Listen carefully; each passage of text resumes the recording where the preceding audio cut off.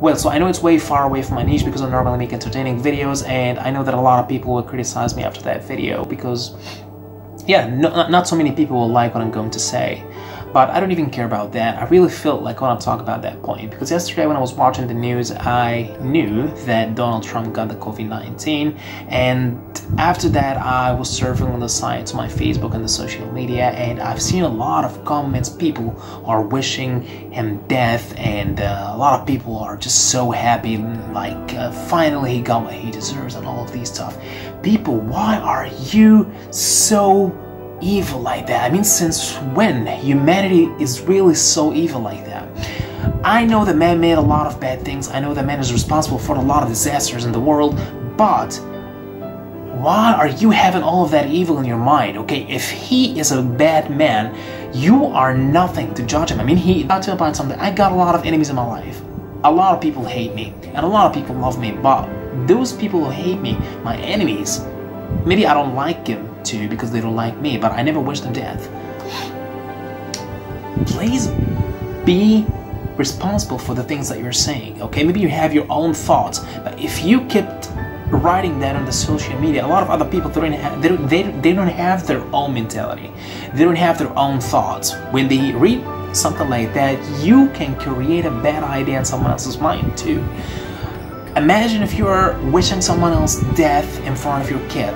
If your kid is just being around you, playing with his toys on the ground, and if he heard you saying like, "Whoa, you're so happy, you wish him death because he's being a bad man," don't wonder if you started creating that kind of data in your kid's mind when he's still a little kid. Don't wonder if he killed somebody in the future. I can imagine why a lot of people hate him, but he's a 74 years old man. At least just feel bad for him. COVID, he doesn't recognize if you're a good man or a bad man, okay? It can happen to anybody. You can get infected, I can get infected, anybody can get infected. At least when you know that someone that you don't like got infected with COVID-19, at least feel sorry for him. Okay, but don't wish him death. You know why did he win the election against Hillary Clinton? I can imagine why, because you know what? America likes the media, and the guy, he can talk. He can have a very powerful impact on people. He's a show guy. He can stand in front of the camera. His replies are so fast. He's so confident when he's speaking. Media likes that. Maybe they saw in him the future of America, and the guy really can talk. He has a presence in front of the camera. People like the guy who can talk. Maybe this is the reason why he won the election. But I repeat it one more time, I can really imagine why people don't like him, but please, at least don't wish him death. Don't even wish death for anybody in the world.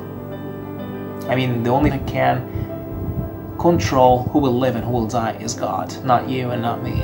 So at least feel some bad for the guy. He's a 70 years old man. Thank you for watching my video, and I know that I will get myself into really deep trouble after publishing that video. A lot of people are not gonna like what I said already, but at least have some understanding how I think. So it's not personally. I don't even care about policy, but I just wanted to talk about the point why people became so bad to each other like that. Thanks for watching. Wait for my next video. Please don't forget to subscribe to my channel and like the video if you agree with me. So have a good day, and I'll see you next time.